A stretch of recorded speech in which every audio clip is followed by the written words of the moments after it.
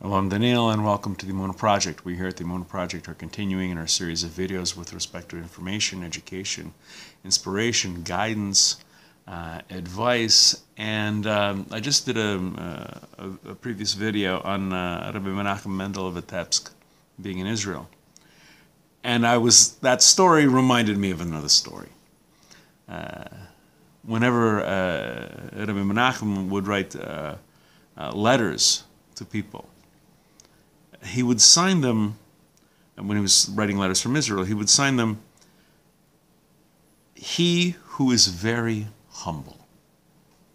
He who is very humble. That's how he would end his letters. And so the Rabbi of Rizhyn once was asked, listen, if Rabbi Menachem Mendel of Vitebsk really, truly was a humble person,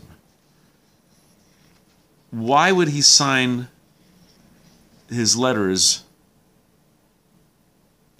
that way? He was truly humble. Doesn't sound like a lot of humility there. Rabbi of Rizhyn explained,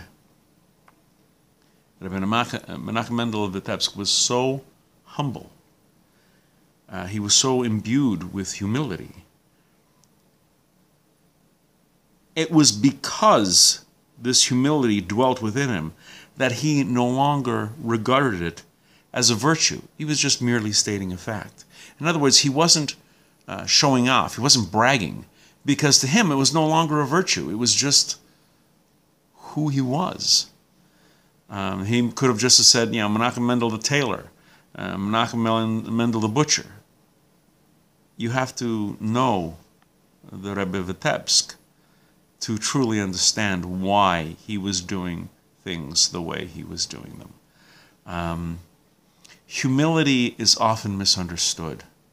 Humility is often misunderstood as putting yourself down, making yourself low. That's not true humility. It's having a realistic look at who you are and where you stand in this world with respect to the Creator. Rabbi Menachem Mendel of Vitebsk had a good grasp on this, and that is why it is not considered bragging when he said, he would sign his letter, "He who is truly humble." We're going to be doing more videos along these lines. Please come back. Please watch. Please learn. I hope you find them useful. I hope you find them inspirational. And until next time, on behalf of the Emunah Project, I'm Daniel, and thank you too much.